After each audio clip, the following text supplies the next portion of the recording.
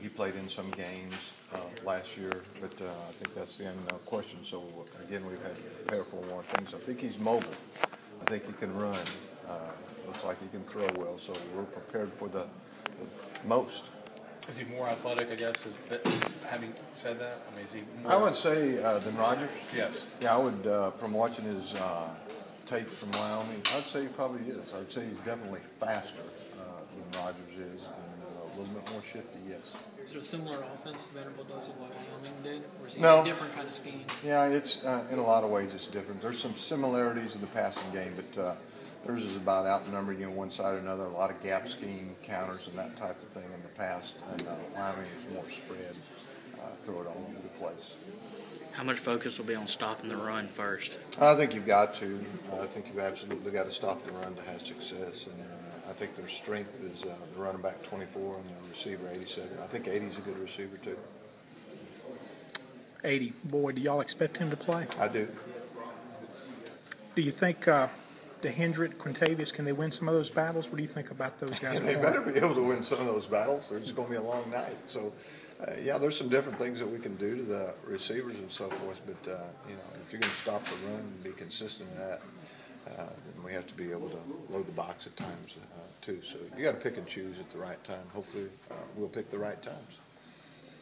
How have you felt like the progress through August has been for the defensive side of the ball? Yeah, I think it's been good. I think going back to even last spring, I think our kids have a grasp of what we're trying to do, and I think we've been able to refine some things. We're a little bit more multiple over there than we were last year.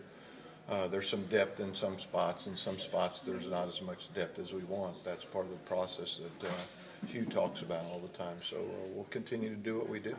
You're closer to having a rotation like you wanted than you were last year? I think in some places on the defensive line, absolutely. Linebacker, secondary is still not as too deep as we'd like it to be. How many defensive ends will y'all play? 7. Yeah, 7. DT can play linebacker or DN. He's ready to go to play either one in this game. Talk about Robert going into his first game at defensive end. Yeah, I mean, Robert's going to be a freshman, but he's massive. I think he's done a great job for a young guy coming in and having learned. There's been some issues with him jumping off sides, but you'd rather have that than one that just kind of sits back. He's eager to play, very excited.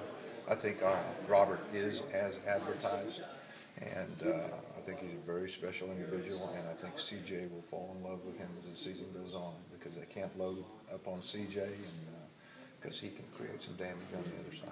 Are you healthier on defense than maybe you thought you would be at this point when camp started? If you're asking me if we're going to get the 2 corners back, is that what you're asking? Well, and just Isaac's health and CJ's health when camp started, that kind of thing. Yeah, I think CJ, will be ready to go. I think he's very close. I think both the corners will be back and be ready to go. Obviously Charles has practiced the last couple of weeks or 8 or 10 days. I get lost on all that now. And I think Sinquez is very, very close to being ready to go. So Isaac, Isaac's ready to go. Yeah, he's full speed, ready to go. So probably the answer to that is yes. Yeah, I think we're better than what we thought we would be. You mentioned Robert as a special player. Do you worry at all that it'll take him some time to kind of acclimate when the lights come on in his first college game? I think absolutely. Any freshman, it will. But I think that's a spot where you can really change faster than most, because it's about coming off the ball and being aggressive. And I'm talking about, his mass as a man. I mean, he is so big and strong and fast that he creates. You can't single block him. It's just not going to happen. I don't care who we're playing. And he's a massive individual that can create havoc. How much flexibility does guys like Mike Hilton, Tony Carter give y'all on defense? A lot more than we had last year. We've tried to grow that Husky position into a bigger body. Tony's, continues to grow, but yet he runs extremely well. Ideally, that's the body that we've always wanted to have there. So I think Tony, again, has come along. He's a freshman, just like Robert is, and they'll progress as the season come on, but he will play in the game quite a bit. Do you expect